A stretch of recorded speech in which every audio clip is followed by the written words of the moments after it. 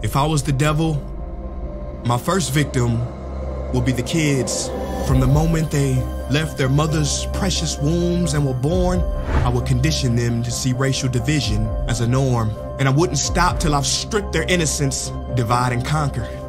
It's the oldest trick in the book of Genesis. And see, as they grew up, I would continue my infiltration. For 12 years, I would steal their hearts and minds from them and call it education. If I was the devil, my next victim would be women. I'd make old, out-of-touch men control women's bodies and rights. What better way to curse God than to disrespect the very bringers of life? Speaking of God, if I was the devil when it comes to religion, I put my plan together perfectly. I'd allow you to worship Jesus every Sunday, and on the other 6 days, I'd make you worship me.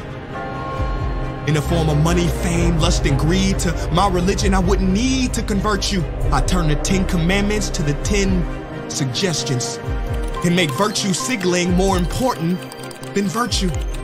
I give you just enough religion to hate each other, but not enough to love each other. And for my final evil strategy, I'd make you forget the whole purpose of religion was spirituality.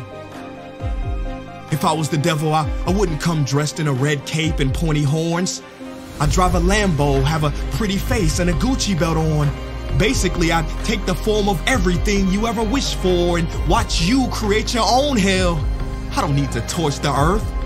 And as far as politicians go, I'd change nothing. They're already doing my dirty work.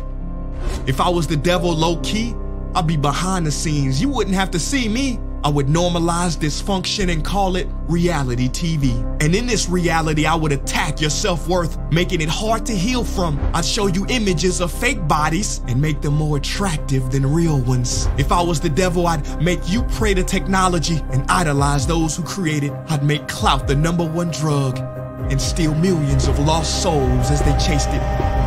Now, if I was the devil, I wouldn't do it all at once. I'd take my time instead. I'd eat away at your morals little by little, exactly how cancer spreads. Speaking of cancer, if I was the devil, I'd feed you tasty food that makes you ill. Then I'd turn your doctors into drug dealers, selling you pills that keep you coming back instead of truly heal. Yeah, if I was Lucifer, then I'd know life and death are in the tongue.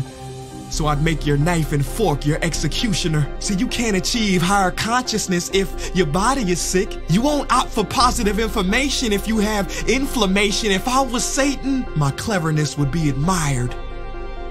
Why do you think the word inflammation literally means to set on fire? If I was the devil, I'd show you how to really flex. I would release pandemics on the world to give people the chance to really care for each other and then sit back and laugh as they exploited and became scared of each other. Basically, if I was the devil, I'd keep doing what I'm doing. God is my witness.